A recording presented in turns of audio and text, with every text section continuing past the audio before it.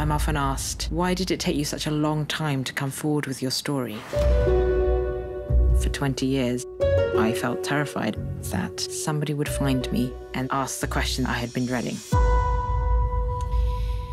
Which is, didn't you used to work for Harvey Weinstein? New Yorker magazine reporting claims of sexual harassment, assault, and rape. The Harvey Weinstein scandal. Please, I don't want to do something I don't want to. 5 minutes. Don't ruin your friendship with me for 5 minutes. What was going through your mind as he's saying those things? That just made me feel like burning inside.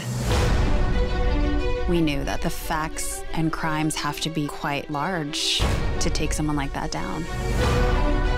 This is the story of a group of sources who risked everything to expose the truth. And we wanted him to be stopped. It's the story of how media... These are fellow journalists. How could they have killed that story? ...and law enforcement and the world of private espionage... I didn't know if they're gonna come after me. ...protected a powerful and predatory man. He said, Rosanna, you're making a very big mistake.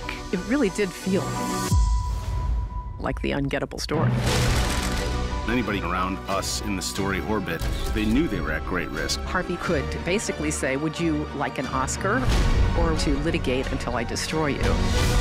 Weinstein's team was pushing very, very hard for us to use the term assault. And I said, these women call it rape, and it fits the legal definition. Call it what it is. You were brave and strategic and savvy.